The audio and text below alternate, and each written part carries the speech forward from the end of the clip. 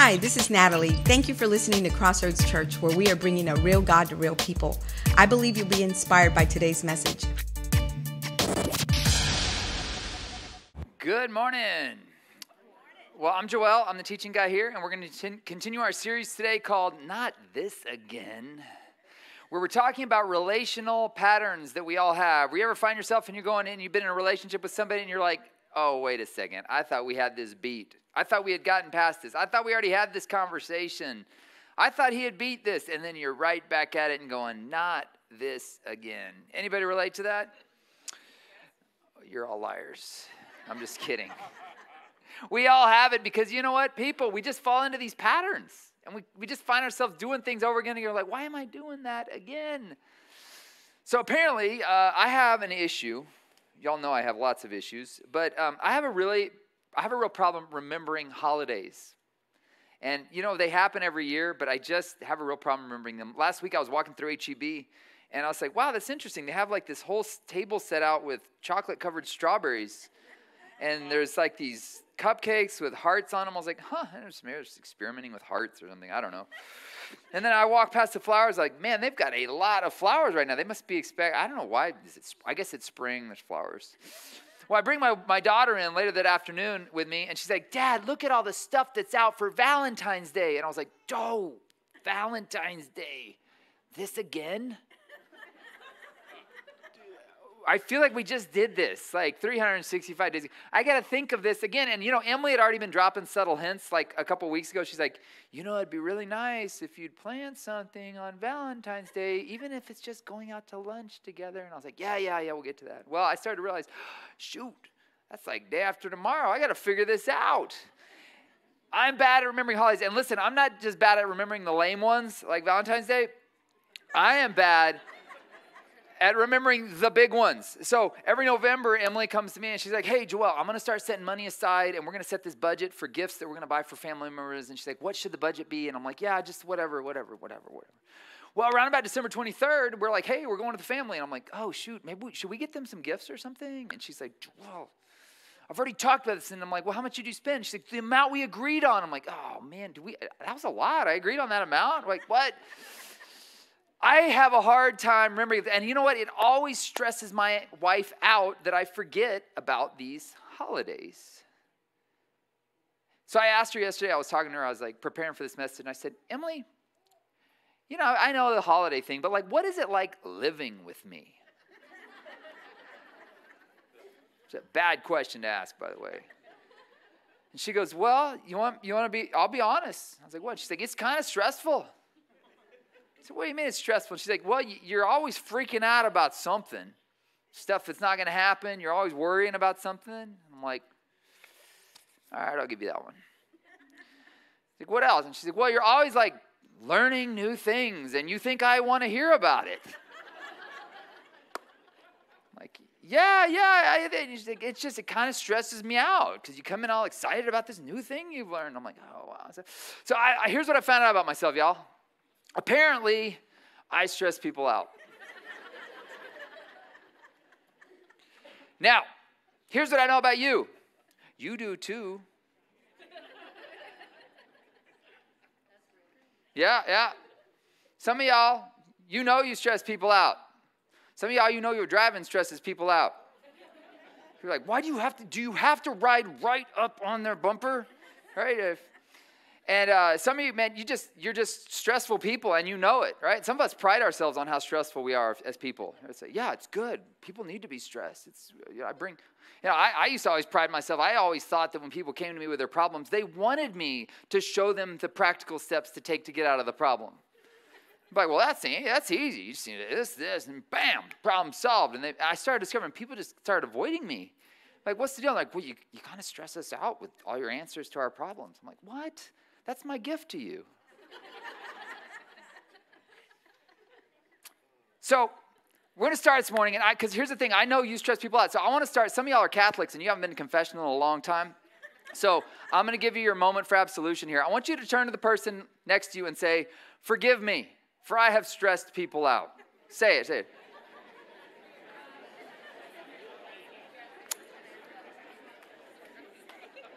Did you do the Okay. And some of you, your spouse is like, thank God for revelation.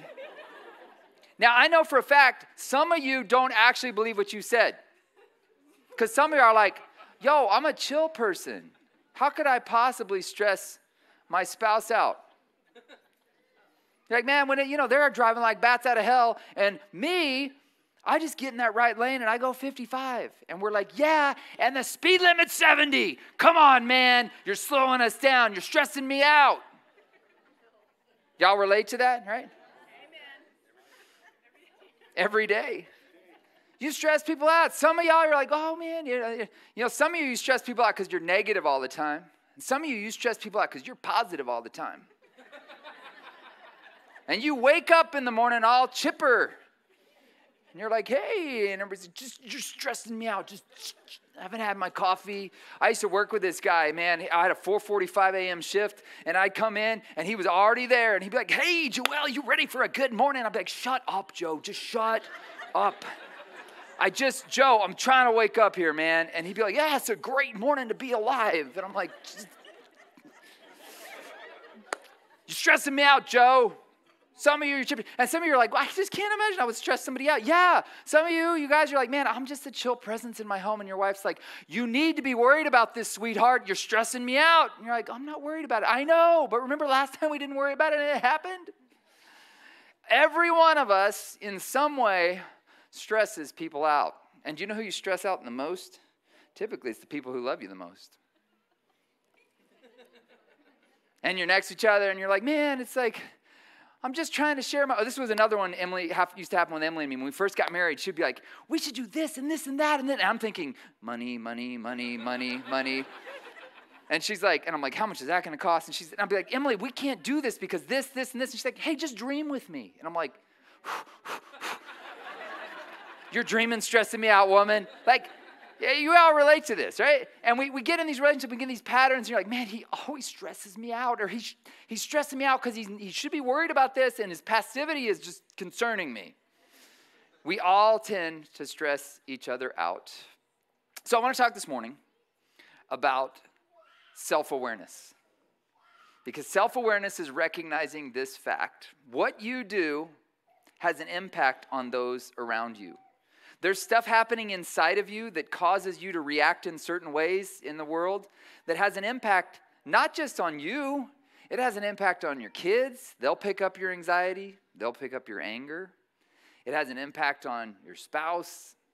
One of the great challenges in my life has always been anger. Now, I don't get angry at my wife or my daughter, but I'll get angry at the stupid people around me. I'll be like, oh, these people. And I'll come home and she'll be like, you're bringing bad vibes into the house. Calm down, Joel. And I'm like, look, you should be upset about this. And she's like, I'm already upset, and you're the reason for it.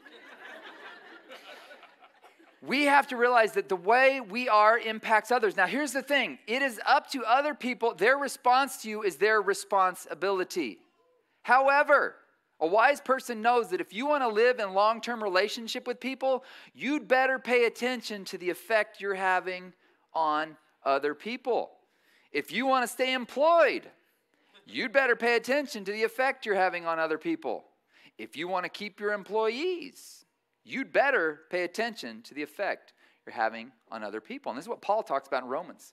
He says, "Father, by the grace given to me, I say to everyone among you, not to think of himself more highly than he ought to think." He's talking about humility here, and we're going to unpack humility in a second. But humility is just saying, have an accurate view of yourself. Humility isn't, oh, I'm nothing, I'm just a worm. No, you're actually a very valuable person. God died for your sins. You were so valuable, but you're also not that big of a deal.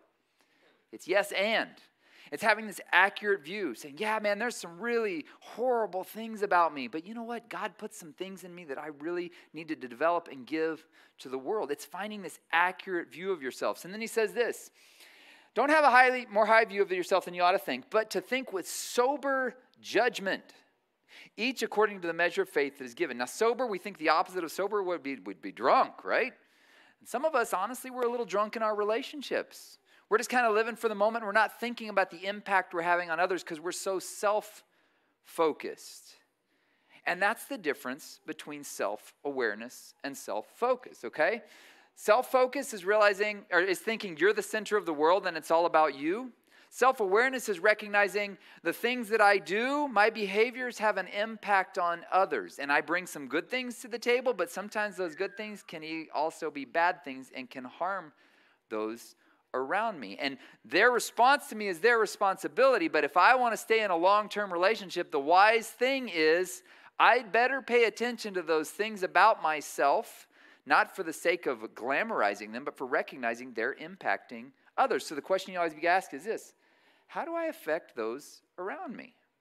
And sometimes that can be hard to see because we are blinded oftentimes by our own motives, by our own drives. And sometimes we're just a little too self-focused. So this is where Paul, he comes in back and he says this: listen, guys, don't do anything out of selfish ambition or conceit, but in humility, count others more significant than yourselves. Let each of you look not only to his own interests, but also to the interests of others. Now, I think it's fascinating that Paul here, he doesn't say, let each of you look not to his own interests, but also to the interests of others. He says, don't just look to your own interests, because there are some things you need to pay attention to that are interests for you and your family, and you need to look at those things. But you also need to keep in mind that what you're doing impacts others around you. And this is the tricky balance, because our motives can be really conflicted and confused.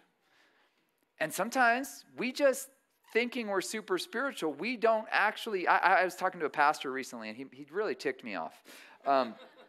Pastors, I love them to death, but sometimes they can be really unself-aware. And they couch it in this spirituality. And listen, all humans have this tendency to do this. I said to him, I was like, yeah, your personality really impacts how you lead others. Because here's the bottom line: you are God's workmanship, created in Christ Jesus for good works, which the Father prepared beforehand that you should walk in them, Ephesians 2:8-10. You have a unique, specific set of gifts and skills that you bring to the world, but the negative side of that can also be harmful. But a lot of times we don't even pay attention to our own selves. And this is the answer he gave me. He's like, well, I don't worry too much about personality because I found I'm at my best when Jesus is at the center of everything I do. And I'm like, get over yourself. How often is Jesus really at the center of everything you do? Because if we're honest, Jeremiah says the heart is deceitfully wicked. Who can even know what it's thinking? My motives, man, they're conflicted. Sometimes I think I'm doing something with the most noble of motives. Jesus is driving me to do this. And then when I get it, I'm like, oh, this worked out really well for me. Was Jesus really driving me? And sometimes, crazy thing is sometimes our motives are so conflicted, God will often use our screwed up motives and be like, yeah, I'm going to use those anyways to get you where you need to go. But man, it can be really hard. And that's what humility is, recognizing I've got some motives in me that I don't even know my own motives. And humility is recognizing I've got to pay attention to what my motives are doing to those around me. And you've got to be constantly on guard to where you're saying, I'm not only going to look out for my own interests, which we're always looking out for our own interests, except there's a few exceptions. And it says, but also the interests of others. So there's this guy named Carlo Cipolla, and he wrote this book. Fascinating book, short little book called The Basic Laws of Human Stupidity. Now, don't shoot the messenger. That's actually what the book is titled, okay? And he's got these 4 laws. And he says basically humanity can be divided up into 4 kinds of people. There are people that he calls helpless people, and they benefit others at a cost to themselves. It's a loss to themselves, but a benefit to others. And there's what he calls intelligent people. They're the ones that benefit others, and then they bring a benefit to themselves while they're benefiting others. Then he says there are bandits. Those are politicians. Those are people that benefit themselves at a loss to others. Sorry, I'm just slip of the tongue there. But he says there's also another kind of people. He calls them stupid people. Again, don't shoot the messenger. I think the better word is what King Solomon calls foolish people. Foolish people do things at a loss to themselves and a loss to others. Now, his first law of stupidity is this: there are always more stupid people in the population than you can imagine. Because anyone with any decent amount of sanity would go, why would you do something that doesn't benefit yourself or others? Like, yeah, I get doing something that benefits yourself and then hurting others, but why would you do something that does both? And he says, we always miscalculate how many stupid people there are in the world. Fools. So he's like, you've got to take protective measures to watch out, because there are going to be some people that are just going to do things that harm themselves and harm others. And you're like, what are you thinking? They're not. They're drunk. They're not sober. They don't have a sober mind. But a wise person goes, all right, I'm not only going to look after my own interests, but I'm going to make sure that everything I do and every decision, I'm going to go, how is this not only benefiting me, because I am called to look after my own interests, take responsibility for my life, but in the process, how is this impacting those around me? How is my decision going to affect my kids? How is what's going on at work going to affect my home? Because it's all tied together. And you're constantly, with wisdom, you're asking, how does this affect those around me? That is what a wise, loving person does. And that is how we keep from being such a stressful person, realizing that there's stuff I'm going to do that I need to pay attention to. And this is what Paul picks it up. He finishes this. He says, Jesus is always our example. He says this, have this mind among yourselves, which is yours in Christ Jesus, who though he was in the form of God, he was God in the flesh. He didn't count equality with God a thing to be grasped. He didn't use his godliness, his godlike nature for his own benefit. He says, but he emptied himself by taking the form of a servant. He said, not only am I going to keep my God in the flesh, but I'm going to use it to serve others.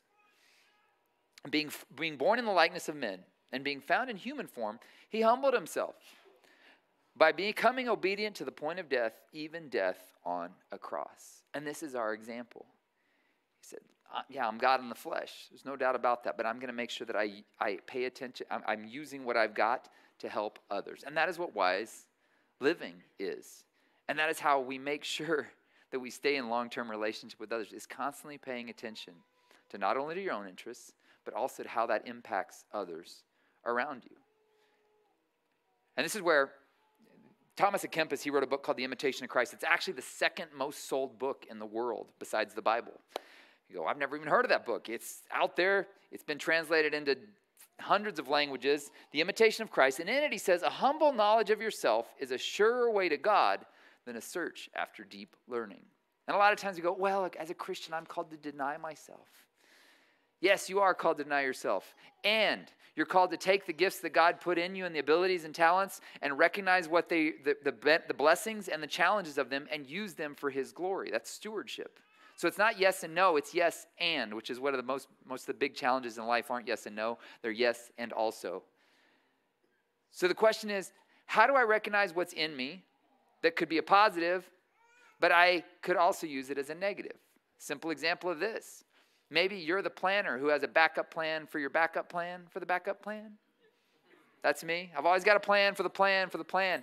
But you know what the negative side of that is? You try and control and manipulate everything, and you're always paranoid and anxious and worried. And your anxiety is stressing out your family. And your spouse is saying, you can't plan for everything, sweetheart. And you're like, well, I'm not going to move forward until I know I have a foolproof plan. And in the consequences, you actually limit where God wants to take you and your family because you won't move forward out of your own fear until you have all the I's dotted and the T's crossed. It's a gift you have, caring for your family, watching out for the details. But taken to the negative, it can impact and limit your family. Me, I talked about the anger that I have. I get very angry at injustice. And that can be a curse when I use it out of control. I bring home stress. I'm frustrated at things in the world that aren't right. That's not right that that's going on. But man, if you ever need somebody to back you up and kick a door in for you, you call me, okay? If somebody's taking advantage of you, you call me. I will not be very pastoral for you. That's a gift, right? But when I use it out of control, that very same thing that's a gift, the power that comes with this anger I've got, man, it can also be really damaging and harmful. So the goal is to say, okay, God, here's the reality of who you've made me to be. I've got these gifts and abilities. I want to use those for your glory. But I also want to make sure that I don't use the negative side of those to harm those around me. And that's where self-knowledge comes in. And that's the difference, again, between self-knowledge is knowing who you are and what you're about, which leads to self-awareness, realizing how what you are impacts those around you, which ultimately leads to self-control, which is a fruit of the Spirit. The fruit of the Spirit is love, joy, peace, patience, kindness, goodness, gentleness, self-control.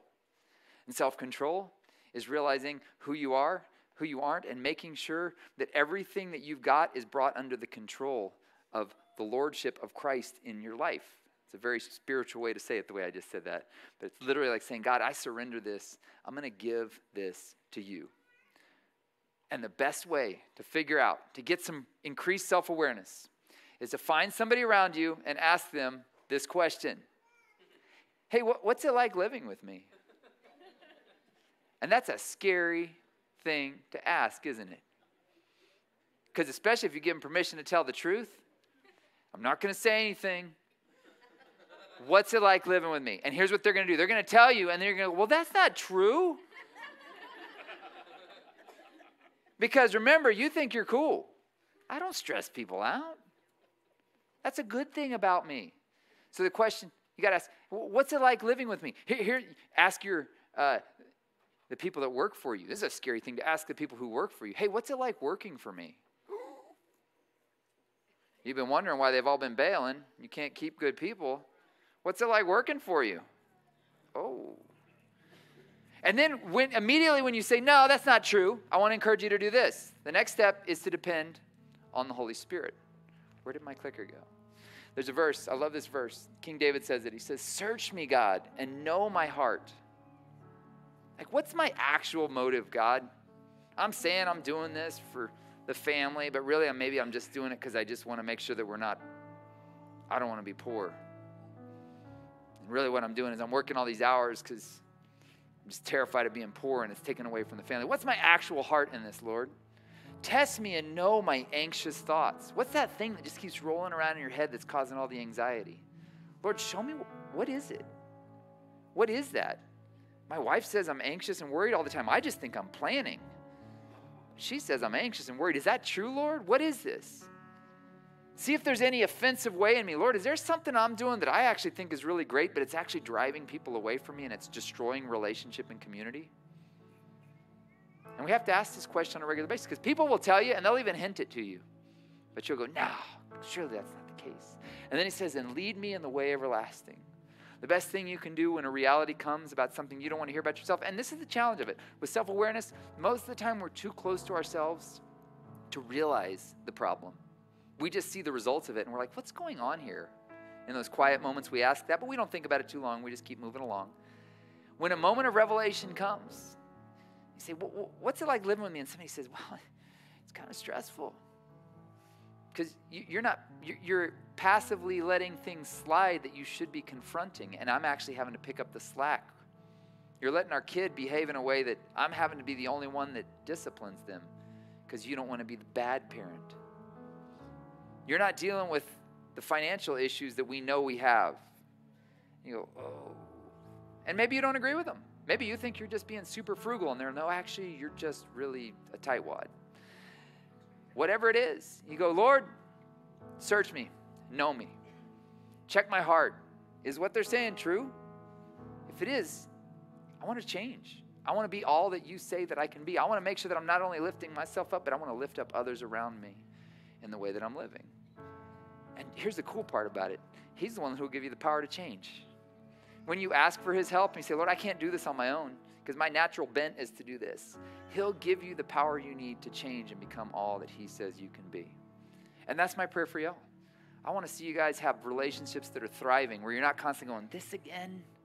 Where you're going, oh, this popped up again, so it's time to deal with this time. We're going to break the cycle of this pattern that happens over and over again. And you start to pay a little bit more attention to what's going on inside of you when you feel that anger, when you feel that fear, when you feel that anxiety, that frustration. Say, God, search my heart. Like, what's causing this? And how is this impacting those around me? Because I want to be in a relationship that's life-giving with those around me. I want to be a source of life for them. And as I'm a source of life for them, I believe you're going to send people that are going to be a source of life for me. There's a verse in Proverbs that says, he who refreshes others will himself be refreshed. And that's my prayer for all of you, that we would have life-giving relationships where you're going, man, we are constantly getting better. Because, yeah, we bump up against each other sometimes. But, man, I just believe that God's rubbing off that part of me that doesn't need to be there anyways to that person that's next to me that I stress out. You guys receive that? Let me pray for you. Father, we thank you so much that you are, man, you have a plan for us. We are your workmanship created in Christ Jesus for good works, which you prepared beforehand that we should walk in them. So I pray that this morning we would awaken to the good things about us that you've put in us that maybe we've been pushing down and thinking, well, to acknowledge I'm good at that wouldn't be humility. I'd help us realize that is humility, to recognize the gifts you've put in us. But then the humility to realize that gift isn't for us, it's for others. And I thank you, Lord, for those that have just been feeling beat down. And maybe their beat downness has actually been bringing others around them. Lord, I pray that you would lift them up this morning and help them see the true reality of who you say they are. If you're here this morning and you do not have your relationship right with Jesus, that is the most important relationship. You got to get that one right before any of your other relationships are going to be okay. I'm going to say a prayer in just a second. If you say this prayer and you mean it in your heart, God is going to come. He's going to forgive your sins. He's going to put your past behind you. He's going to set you up with an eternal address with him in eternity. It starts when we say this prayer. Let's say this prayer together. Lord Jesus, we repent of our sin.